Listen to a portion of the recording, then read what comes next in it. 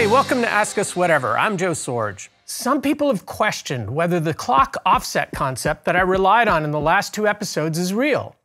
Let's look at an article published in the journal Science in 1985 by GPS navigation experts at the National Institute of Standards, Allen, Weiss, and Ashby. The authors demonstrated the Sagnac effect between Asia, North America, and Europe using GPS satellites and ground-based clocks. The Sagnac effect was described by Georges Sagnac in 1913. Round-trip travel times along a closed loop in a reference frame in which the loop is rotating, let's call it S prime, take longer when light travels in the direction of rotation than when counter to the direction of rotation. If travel time is measured by a single clock located at the origin, the clock offset that can be created by Einstein clock synchronization will not factor into the measurement of travel time. From the perspective of observers in frame S prime who do not know that their frame is rotating, light travels at different speeds over the same round-trip distance since they utilize just one clock. Einstein proposed in his 1905 relativity paper that downstream travel time in frame S is equal to the distance between 2 points, r sub ab, divided by speed c minus the speed of the reference frame v. And upstream travel time in frame S is equal to the same distance between the 2 points, r sub ab, divided by speed c plus the speed of the reference frame v. Clearly, when v is not 0, downstream travel time will be of greater duration than upstream travel time. And what do we get when we divide the same distance by different travel times? Different speeds. And so when the same distance as measured by an observer in S prime, such as the distance around a closed loop, is divided by a longer time in one direction and a shorter time in another direction, that observer computes different speeds in the different directions. Now this seems to contradict the second postulate of special relativity, which says that observers in all inertial reference frames will observe light to travel at a constant speed, provided, as Einstein was careful to qualify, that the clocks in any given inertial reference frame have been synchronized using Einstein's clock synchronization method. And if you don't recall that qualification, please read section 2 of his famous 1905 relativity paper. Now, Einstein's synchronization causes clocks in the S prime frame to be offset by v times dx prime divided by c squared seconds prime. In the last episode, our resurrected Einstein directed the snarky clown to adjust clock B so that clocks A and B report at different times of day by 0.87 seconds prime to equalize the downstream and upstream travel times. This made it appear to observers in frame S prime that downstream and upstream travel times were equal, even though observers in frame S would measure different downstream and upstream travel times. But in a closed loop with only one clock, it's not possible to offset a single clock with itself. Essentially, a closed-loop Sagnac setup removes the clock synchronization variable. But what if we look at the propagation of electromagnetic waves in a rotating frame between 2 points that do not complete a full closed loop? Allen, Weiss, and Ashby state in their 1985 paper, quote, "If we imagine two clocks fixed a small east-west distance x apart on the Earth, then viewed from the non-rotating frame, they will be moving with approximately equal speeds, v equals omega times r, where omega is the angular rotation rate of the Earth and r is the distance of the clocks from the rotation axis. If a clock synchronization process that involves electromagnetic signals were carried out by Earth-fixed observers who ignored the Earth's rotation, then the two clocks would not be synchronous when viewed from the non-rotating frame."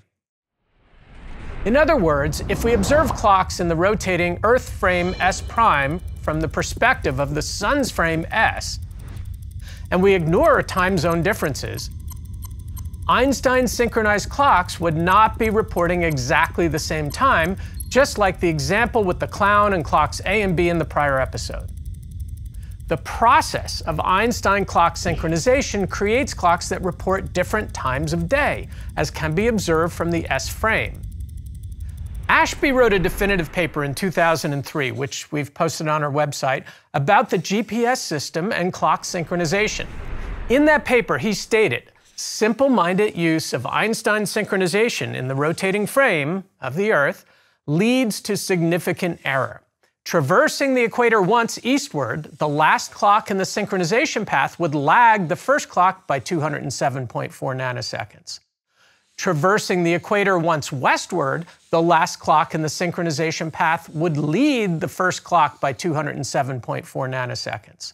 Some devoted Einsteinians seem to think that differences in clock readings in frame S' are virtual, only real to observers in frame S, and that the mathematics of the Lorentz transformations supplant reality. Others will point out that the surface of the Earth technically is not an inertial reference frame, since angular motion involves acceleration, and that this disqualifies the Earth from the postulates of special relativity. Still others point out that the Earth's gravitational pull will influence clock tempo. But the centripetal acceleration of gravity is normal to the surface of the Earth and cannot explain an east-to-west effect parallel to the Earth's surface. As pointed out by Ashby, if clocks along the equator of the Earth were to be Einstein synchronized in a full loop from west to east, the final synchronization event would demand that the first clock in the loop be pushed back in time relative to itself. And if the synchronization were to take place from east to west, the final synchronization event would demand that the first clock in the loop be pushed forward in time relative to itself. Attempting to accomplish this might be a fun concept for an art project or for people who want to believe in special relativity, but neither gravity nor angular motion can account for the west to east versus east to west spatial gradient of clock settings. Now, a 207.4 nanosecond adjustment may not have presented a problem to Magellan, but the principles by which our GPS navigation system functions require absolute synchronization of the clocks in GPS satellites, not Einstein synchronization. There are many articles and videos describing how the GPS system works, so we'll not get into it in detail here. But a key element to locating the position of a GPS receiver on the surface of the Earth requires the satellite clocks to be synchronized to an absolute global time standard. Each receiver computes the differences in time signals communicated to it by several orbiting satellites in order to compute satellite to receiver distances, and those computations must use an absolute system of time. To otherwise employ an algorithm that uses Einstein synchronization of satellite-based clocks, the receivers would need to know their longitude prior to the calculation, which puts the cart before the horse. Now, you may have heard that the atomic clocks in GPS satellites need to be adjusted for the effects of special and general relativity, and that's true. The orbital speed of the satellites causes a slowing of the atomic clocks due to time dilation, and the lower gravitational pull causes the atomic clocks to beat faster. And since the gravitational effect is larger, the net effect is that atomic clocks on board GPS satellites beat faster than ground-based clocks by about 38 microseconds per day. But this impact on tempo affects all satellite-based GPS clocks, and therefore, if the satellites travel at the same speed and at the same distance from the Earth's gravitational center, time dilation and gravity cannot be responsible for different clocks reporting different times of day. Einstein's clock synchronization protocol, on the other hand, produces clocks that report different times of day. Coordinated Universal Time, or UTC time, and GPS time are systems of standardized time on the Earth that do not include the offset created by Einstein's synchronization. Our cell phones use GPS time, which is basically UTC time without the leap seconds.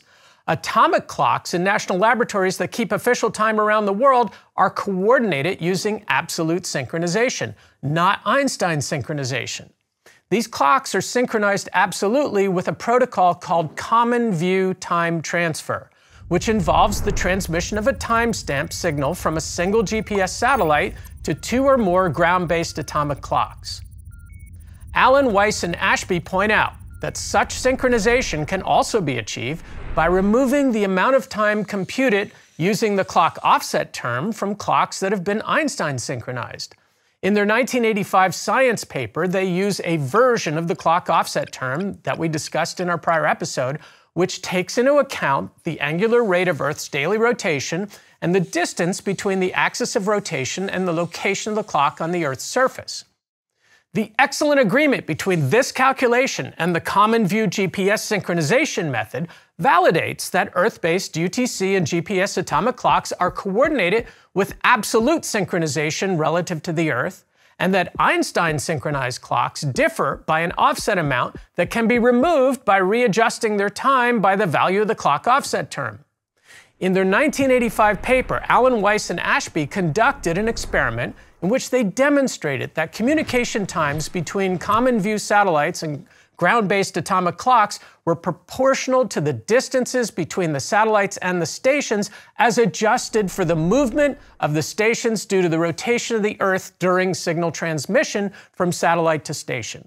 In other words, demonstrating that the rotation of the Earth during transmission times is consistent with the Sagnac effect when measured with Earth-based, absolutely synchronized atomic clocks. So what does this all mean? All right, now here's where I'm going to be guilty of physics blasphemy. For observers on the surface of the Earth, the time required for light to travel eastward is greater than the time required for light to travel the same distance westward. Therefore, Earth-bound observers using UTC or GPS synchronized clocks will find that light travels slower in the eastward direction and faster in the westward direction. In the reference frame of the Earth, light speed is not constant. And that's not just me being silly, that's a fact that's relied upon millions, if not billions of times each day by our GPS navigation devices. In order to reach the conclusion that light speed is constant in our Earth-based reference frame, we must use Einstein offset clocks to mask that difference in light speed, just as Einstein pointed out in postulate 2 of his 1905 relativity paper. Einstein clock synchronization creates an illusion of constant light speed in the moving frame. Absolute clock synchronization reveals this illusion. Now, I'm not saying that light travels through space faster in the westward direction than in the eastward direction. Well, maybe it will appear that way if we can absolutely synchronize our clocks relative to the barycenter of our galaxy. You know, our movement relative to the cosmic microwave background radiation most likely also biases our clocks relative to a preferred universal reference frame, but that hasn't been demonstrated yet. Hey, Nobel Prize alert. Some of you should get working on that. But in theory, observers in a universal preferred reference frame will see light traveling the same speed when traveling either eastward or westward along the surface of the Earth. They will see the receiver in the east retreating from the eastbound light rays and the receiver in the west approaching the westbound light rays. And this will cause the differences in travel times. But they also will recognize that these differences in travel times are associated with differences in path lengths, thereby revealing that light travels at the same speed in both directions through space.